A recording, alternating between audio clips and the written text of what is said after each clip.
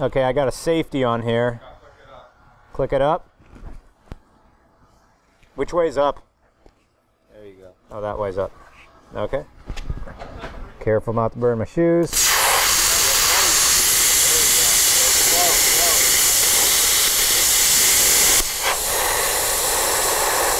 How long do I do it for?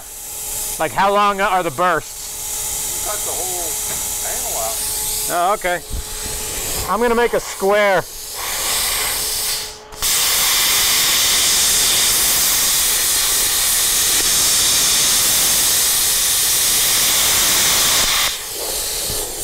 Not cut. Ah!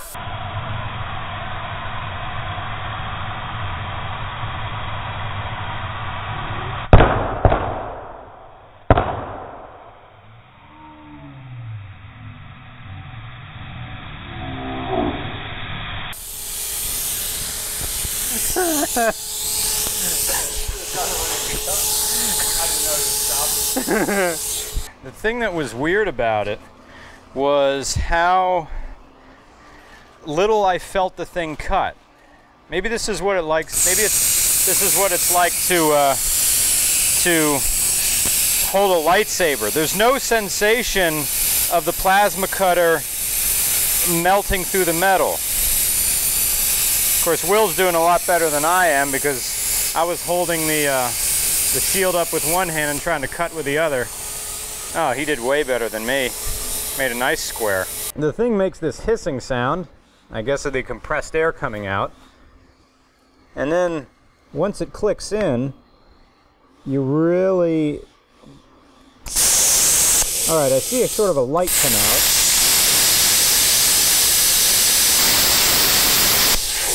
That's a lot of sparks. And I also was going way too fast because I only cut halfway through. Man, that's a lot of sparks. I would feel a lot better if I had Carhartts on or like a much heavier pair of jeans. Is there a special way to let this thing sit down? Although the sparks that were coming off of it weren't very hot. I could feel a little of it hit my legs, but wasn't quite as nasty as it was. Now I gotta remember not to look at that thing now. There he goes.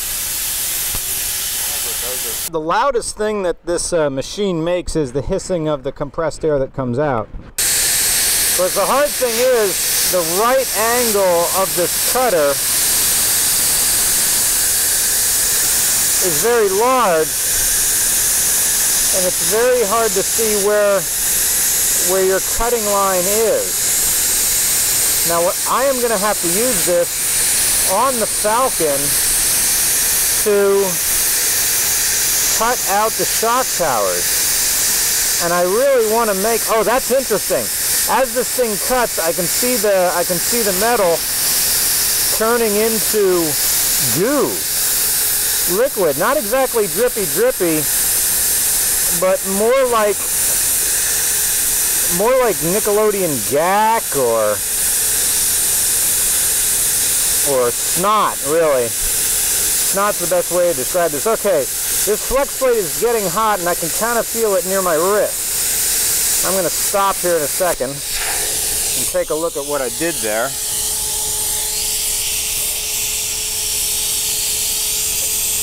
Now, I wasn't able to make a complete cut all the way through, and the goo just kind of fell back on itself there.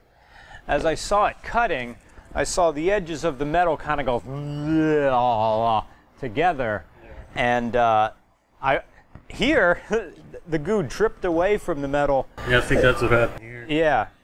But then here, as the metal melted, it just fell away. Yeah. But here it didn't. So either I guess I was going too fast. All right. You getting it?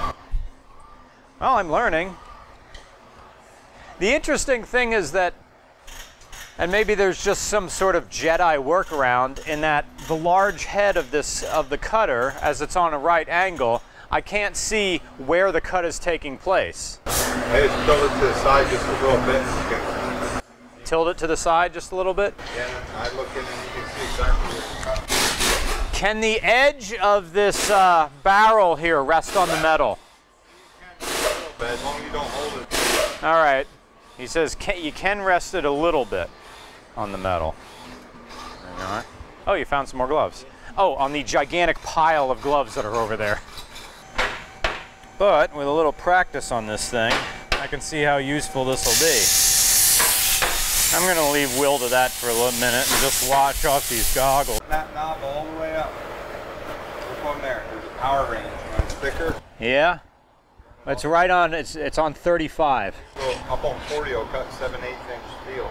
All right. Bruce says over there that if you turn it up on 40, it'll cut 7/8. Because we were trying to cut the teeth on the edge of this thing where it's thick. All right. Up to 40, it'll go right through it. All right. The thing is on 40, and that's maximum. You can't. You want to go through this? Yeah. All right. Bruce is on it now. He's starting from the outside, going in. I'm watching his hands. He's holding the tool well down on its end. He also has a very wide stance with his leg to keep the sparks from hitting it. He says make a few passes, and then it'll go off.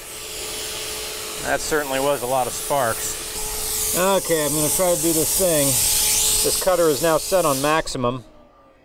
I'm going to start here from the outside and also squat like this.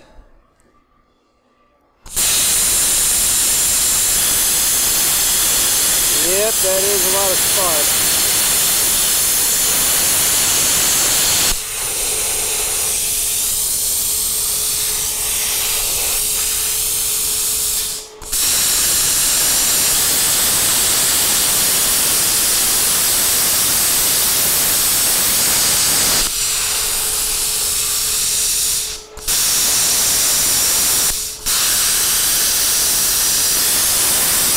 If this thing set to maximum, I can see the jet of whatever is coming out, and honestly,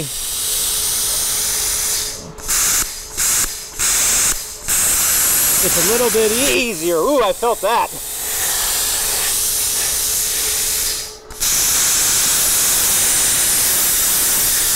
It's a little bit easier to cut it when it's cranked up like this.